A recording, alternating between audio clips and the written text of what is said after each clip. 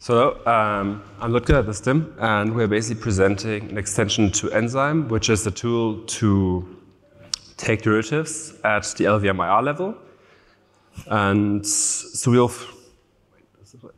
we'll first start off by basically giving a brief overview of what compiler-based automatic differentiation does and how it works. And then it will move on to how vector mode and batching enabled by LLVM and also on the LLVM level works. So a few examples, present a few benchmarks, and then briefly talk about future work. So a rough level, what everyone does in automatic differentiation, all the machine learning frameworks and so on, is the two modes, forward mode and reverse mode. The main difference is that forward mode, in a sense, performs differentiation with the flow of computation, so you don't require elaborate caching there. And forward mode is best from few to many functions. So, but what actually machine learning frameworks, for example, use is reverse mode, which flows in the opposite direction. So it requires you to cache values in between, and is best for vectors to few outputs, like, for example, a loss. So what are the advantages of doing this on a compiler level? And where does Enzyme's kind of philosophy come from? So the main intuition behind the original Enzyme is that running compiler optimizations and utilizing the compiler infrastructure allows you to run much more optimization and run much more optimal code, and hence be more performant. So because we directly plug into the compiler as a compiler plugin, we're able to run optimizations before and after differentiation. And we can identify information from source line and metadata. And we can also rewrite and modify library calls, which is really convenient if we move to stuff like parallelism, for example, as well. And for that, and in general, we can basically run a JIT compiler, which is what happens in some of the ways Enzyme is exposed to a user. So any language going to LLVM can be differentiated with Enzyme, basically. So you would first want to run your optimizations to have the optimized LLVM code, then run Enzyme to synthesize your gradients, and then you can optimize it again and generate the executable.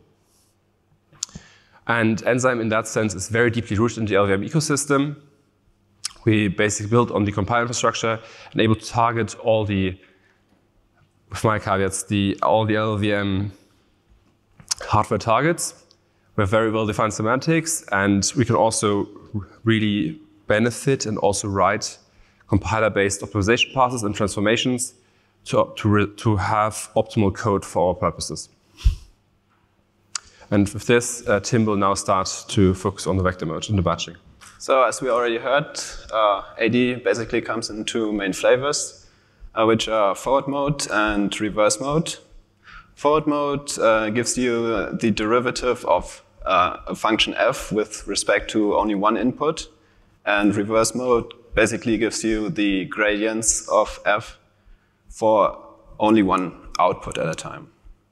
In the graphic here, we can see that if we wanted to compute in blue the derivative with respect to the first input, we would only want to propagate values stemming from the first input. So everything else basically needs to be masked or zeroed out. And if we take that and overlay those computations, we see that this approach perfectly maps to SIMD.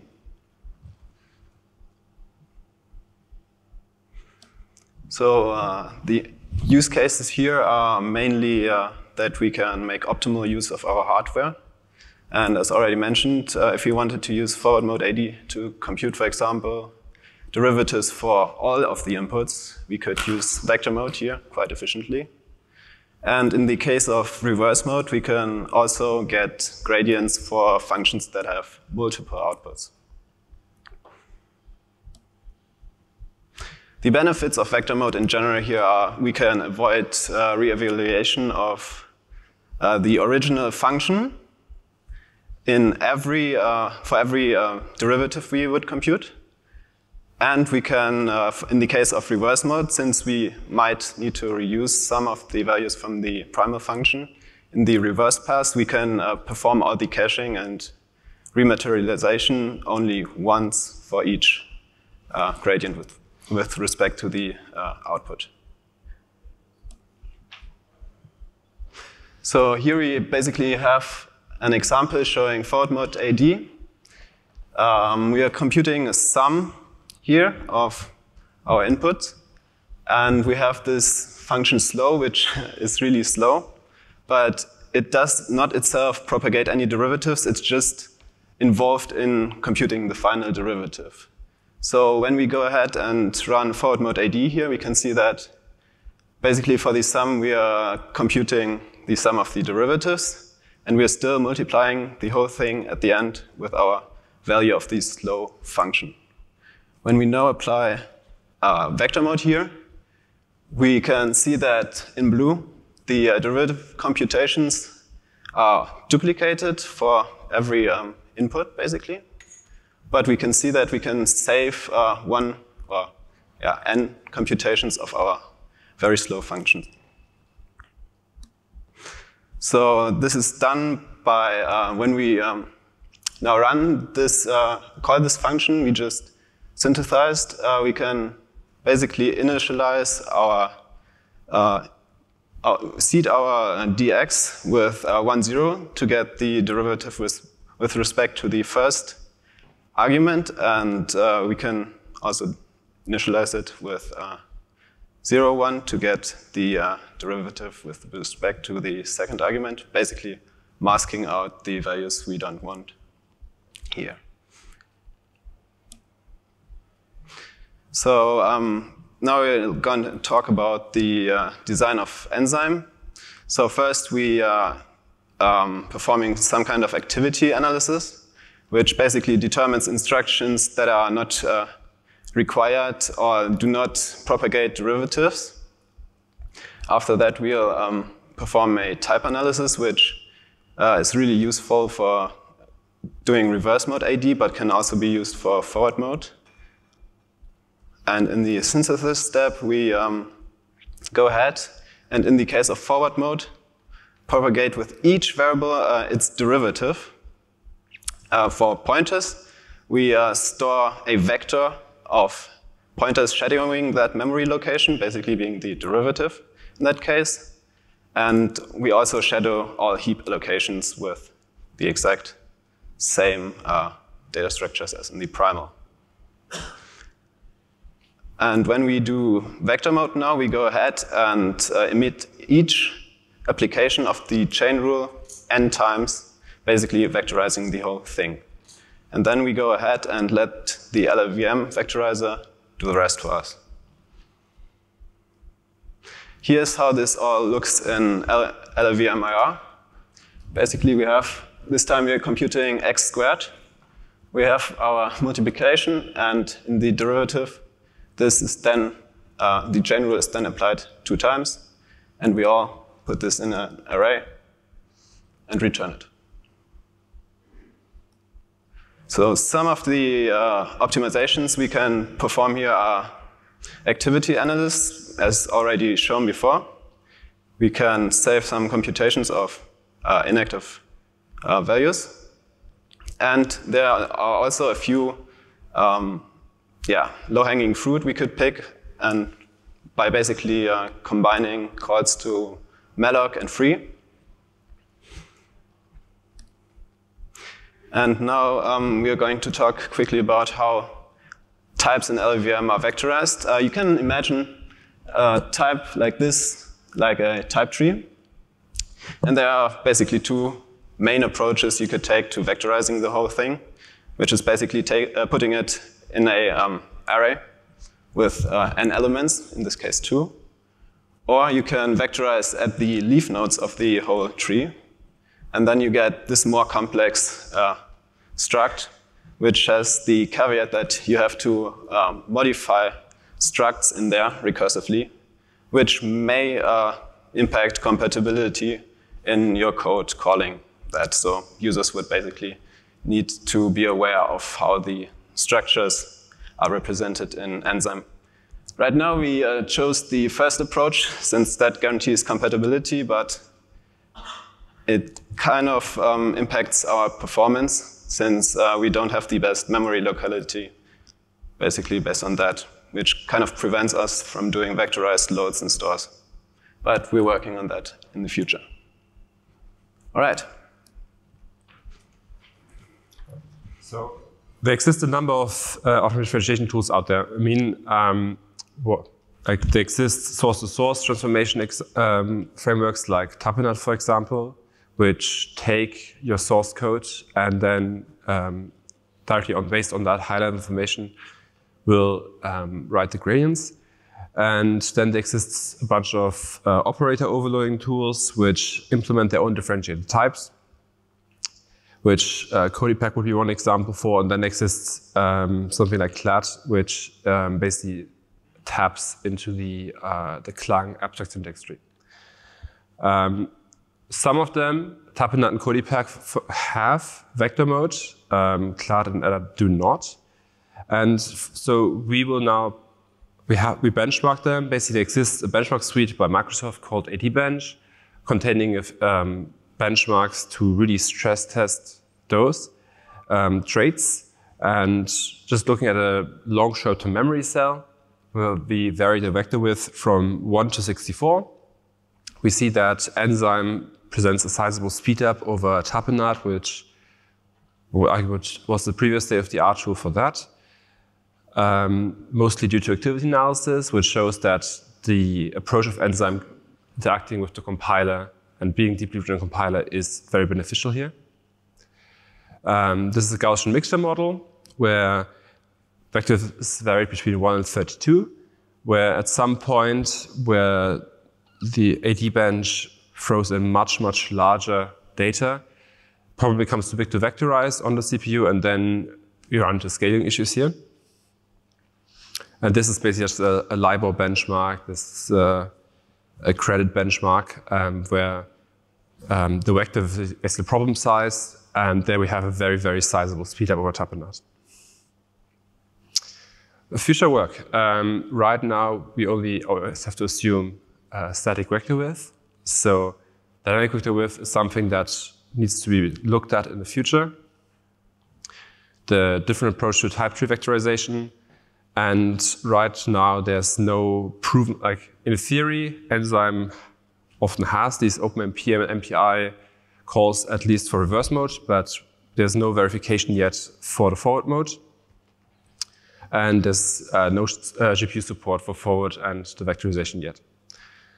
So in summary, Enzyme is a tool for performing reverse and forward mode AD of statically analyzable LLVM and perform differentiation on that LLVM that enables us to work on any language which goes to the LLVM, like plug in your favorite language using some set of the LLVM compiler. And also going to all of the backends. There's a lot of work in progress in many areas. It's open source. We also have a compiler explorer instance, and there's a weekly meeting which we invite everyone who's interested to join. And I think that's opens up already questions.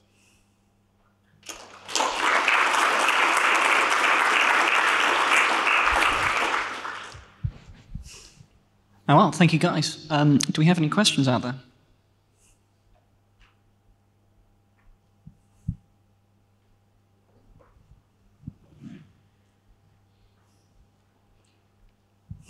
Hello, very nice talk. I had a question about, so you mentioned that you vectorize and then you leave, that there is a split between the work that you do to vectorize and then you said we leave the rest to the LLVM vectorizer. Could you, what is the job of the LLVM vectorizer? What the LLVM vectorizer is doing? Basically, we just emit each application of the chain rule here, and then we rely on the LLVM vectorizer to see the opportunity to use some D instructions here in this case. But do you already have vectors there in LLVM IR, or the vectors are inferred from you? You have scalar code and yeah, we're just emitting n times the scalar code and relying on LLVM to do the rest. Okay, perfect. Which Thank works pretty well. Any further questions out there?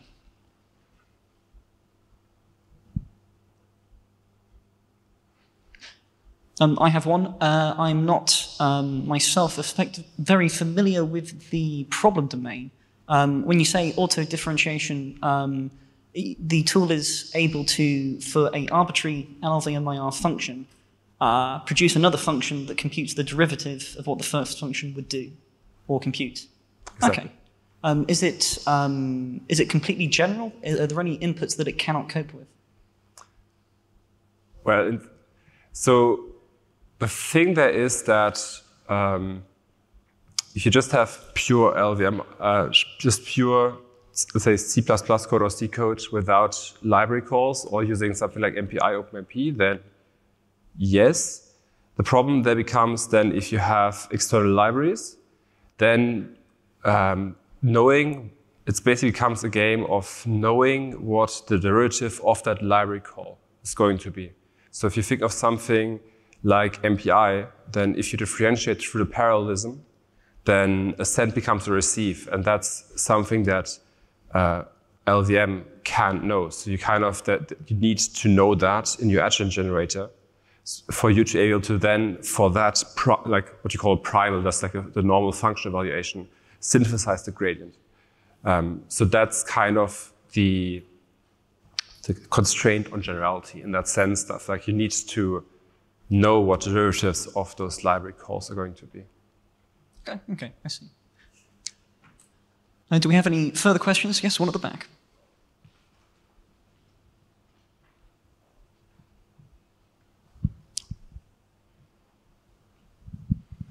Yeah, my question is, have you considered basically taking an approach similar to what JAX does?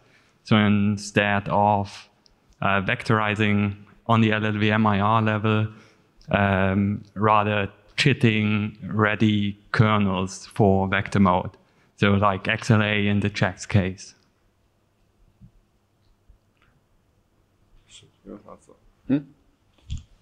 So the question was if we were using ready-made kernels?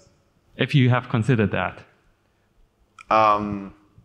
Yeah, for example, if we were to differentiate through stuff like cuBLAS, we would basically use the ready-made kernels provided there, or cuDNN. I mean, for example, like if you point out to cuDNN, I mean, that's basically what PyTorch, JAX, and the others do. I mean, cuDNN implements the forward and the reverse pass.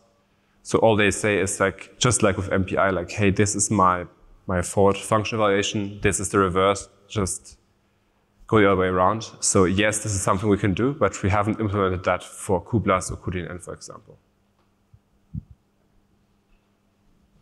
I see one more question out there.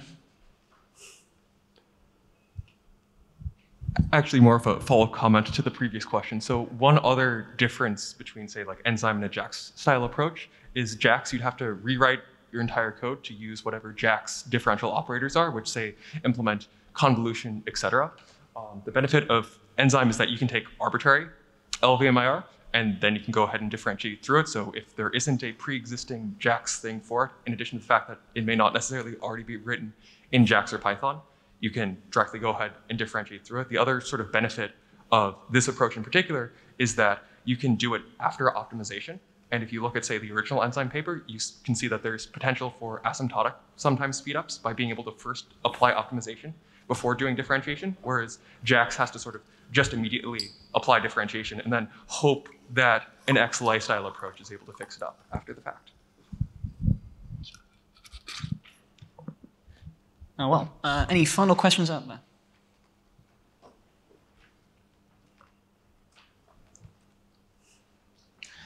And if not, we will have our next talk in a couple of minutes, but let's thank our presenters again.